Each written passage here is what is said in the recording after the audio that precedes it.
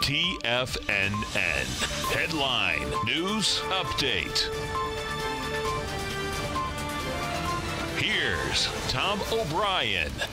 Welcome, everybody. Tommy O'Brien coming to you live from TFNN headquarters in Clearwater, Florida, 10 a.m. Eastern Time. It's Wednesday, coming into the Christmas holiday, New Year's. Let's check in on the markets 30 minutes into the trading day as we've seen some volatility to start off this market. Currently, the Dow is positive by 44 points, trading at 24,799. NASDAQ negative by 11 points, trading at 69.52. And S&P is positive by 1 point, trading at 26.83.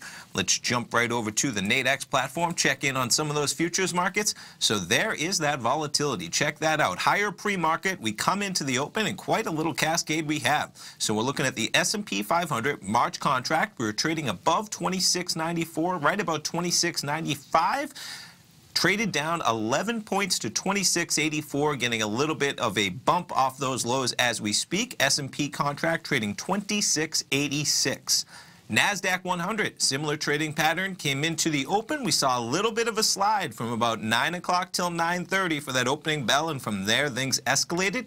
NASDAQ 100 currently trading 64.77. We were up at about 65.30, so almost 50 points to the negative side since that pre-market price point.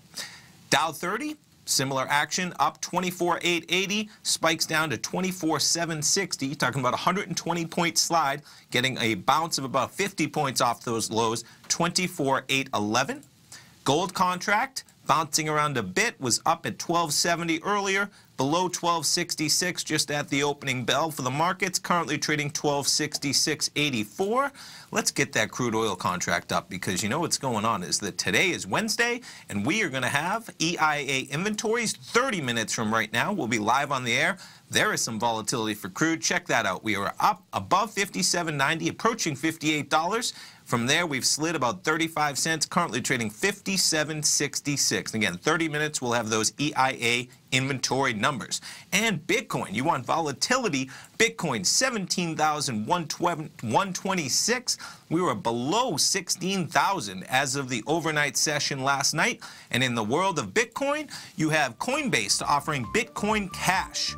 Quite a volatility booster. There's already allegations that there was insider trading at Coinbase, that they knew, employees knew that was coming and bought it. Either way, they shut it down for some time. It's going to be back. Bitcoin Cash, quite an acceleration, currently trading 36.79. Stay tuned. I'll be back here with Tom at 10 o'clock. We'll have those oil numbers. Have a great day, everybody.